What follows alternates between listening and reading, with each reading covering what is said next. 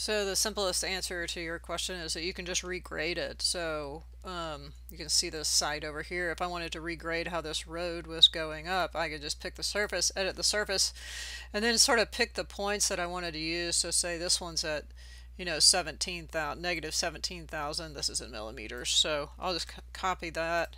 Or you can come in and if you want to start to regrade it, right, you can just push this up.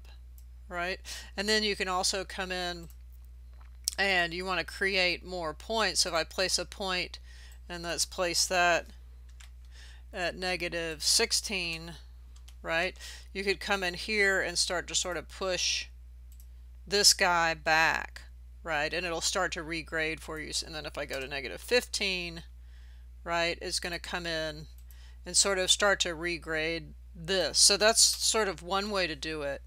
And you would just go in and now you're getting sort of that straight road across there. And you may have to adjust it, you know, in a couple of other places, you know, to make it work. But eventually, you know, you can come in and regrade it within reason. We're not doing a graded region here. I'm just kind of trying to keep it simple, but you can kind of get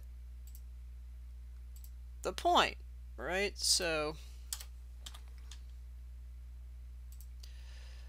and then eventually, you know, it'll meet up and you can start to kind of push it, you know, wherever you want it. So once it begins to meet up, right, you can then start to push these points. So if you want this guy to be maybe over here and push that back up, you can pick this one and move it over to here, right, and then start to maybe move this slope to where it's not quite so